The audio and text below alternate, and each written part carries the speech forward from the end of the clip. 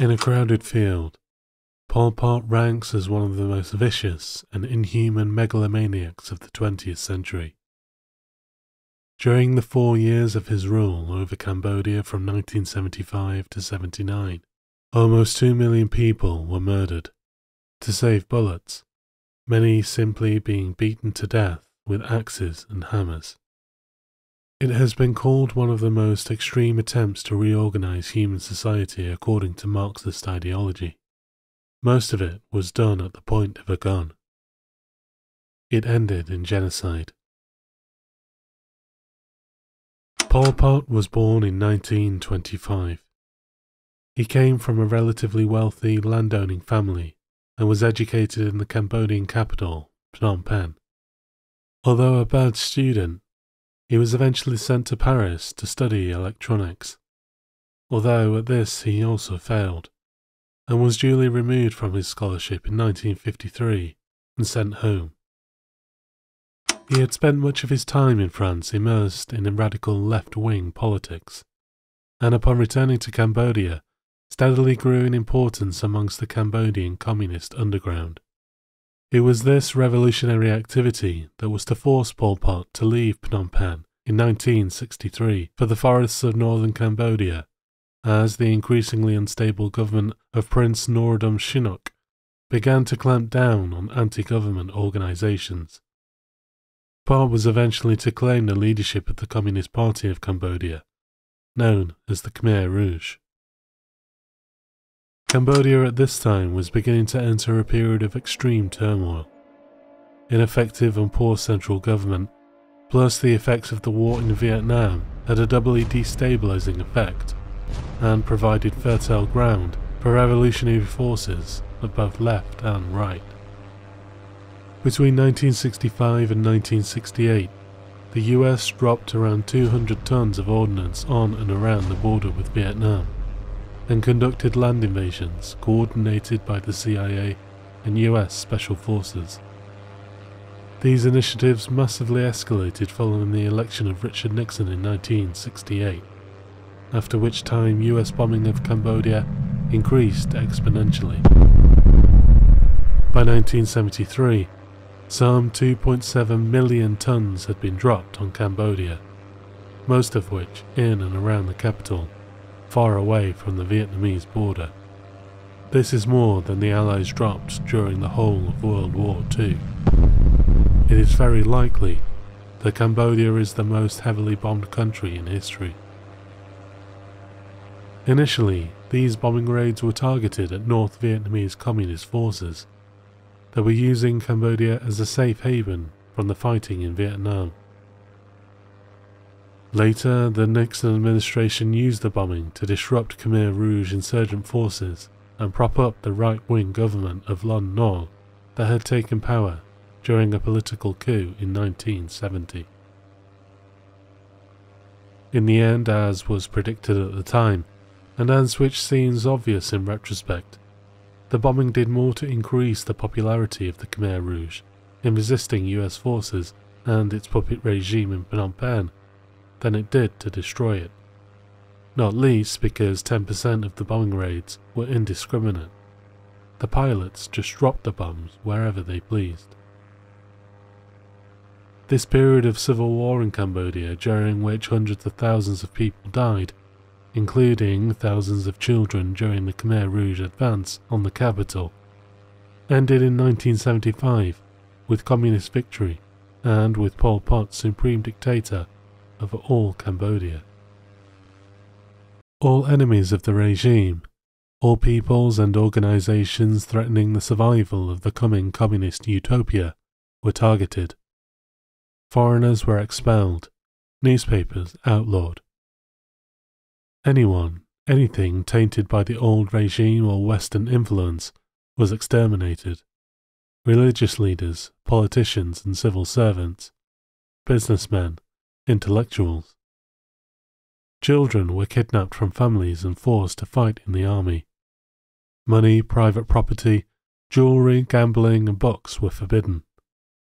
The regime told you how to dress, whom to marry, even how to speak.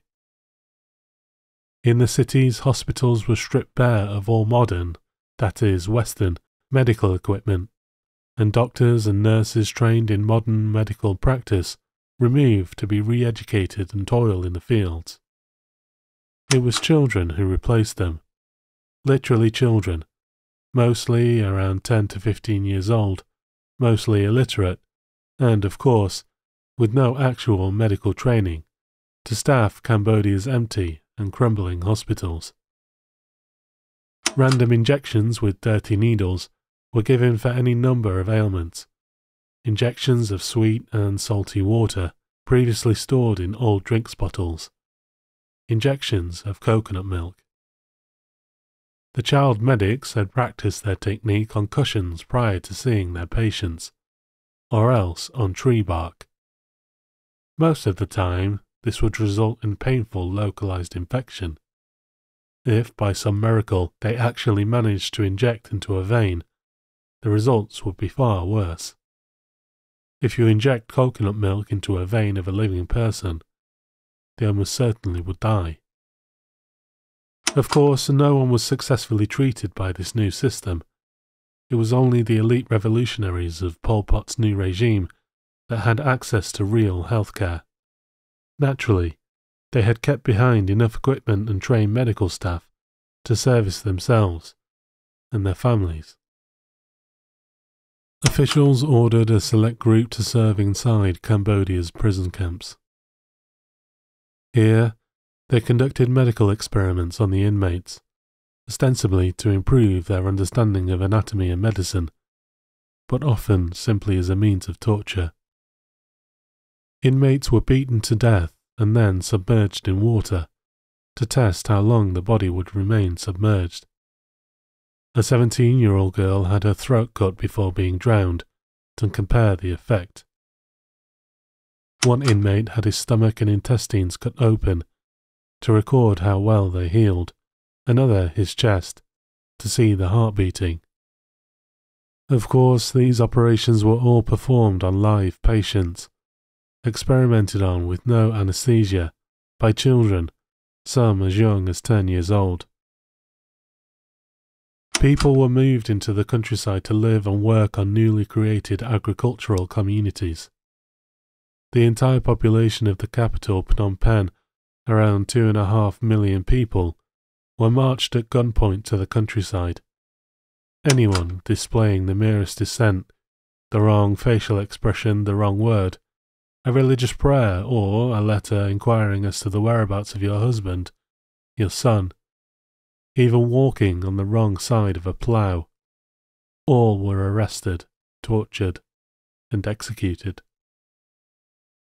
In this way, Pol Pot's government, chillingly known simply as the Organisation, oversaw a genuine orgy of violence and murder unmatched in the latter half of the 20th century.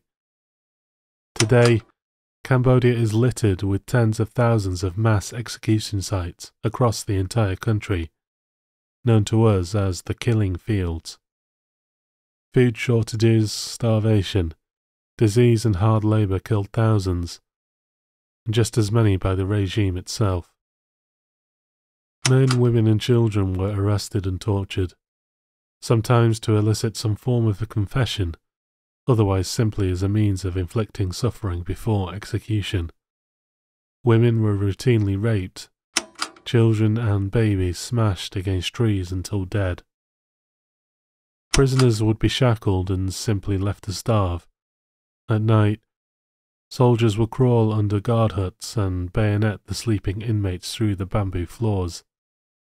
Most often, prisoners would be forced to dig their own graves before their starved and broken bodies were beaten to death with iron bars, hammers, and axes to save on bullets. If one family member was killed, their relatives would soon follow. It is estimated that around 1.6 to 1.8 million people died during the 4 years of Pol Pot's rule, from 1975 to 1979. In 1979, Vietnamese troops invaded and forced the Khmer Rouge leadership to flee the capital for Western Cambodia and Thailand. From here, Pol Pot launched an ongoing guerrilla war against the new Vietnamese-sponsored central government, and hence was supported by both China and the USA. He died in his bed from heart failure in 1998.